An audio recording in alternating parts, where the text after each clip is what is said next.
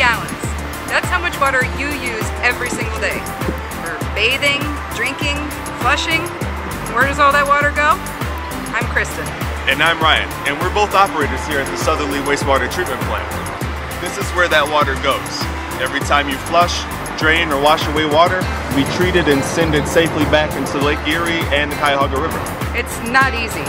From the time the water gets to our plant to the time that we discharge it safely into the Cuyahoga River, it takes about 24 hours. But for us to show you how it all works, we'll do it in 2 minutes. We're going to visit 3 main highlights of the plant. First up is our Headworks. That's where the wastewater comes into the plant. Next, we'll visit Effluent. That's the word that we use to talk about the treated wastewater as it heads out to the Cuyahoga River. And lastly, we're going to visit solids handling, specifically gravity belts. And they help us remove that gross stuff that's in the wastewater. Are you ready? I'm ready if you are. Let's go!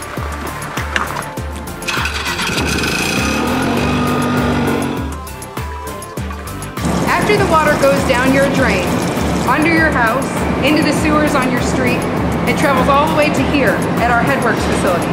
Here we treat an average of 100 million gallons every single day. From there, water flows into huge settling tanks where solids can settle out and be collected. Next come the bugs. Yes, bugs.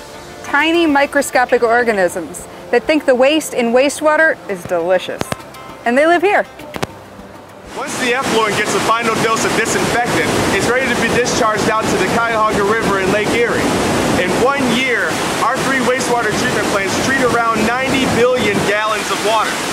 But what about all that gross solid stuff you're talking about? Well, the solids removed from the water are dried out even further here at our gravity belts.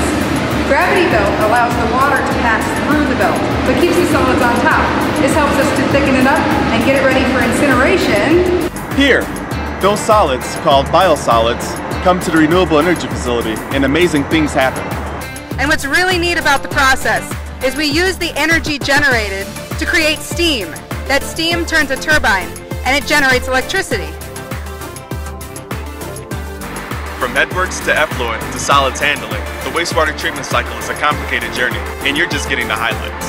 You can request a full tour at neorsd.org/tour. Follow us on Twitter, Facebook, and Instagram for all the latest sewer news. Poop jokes.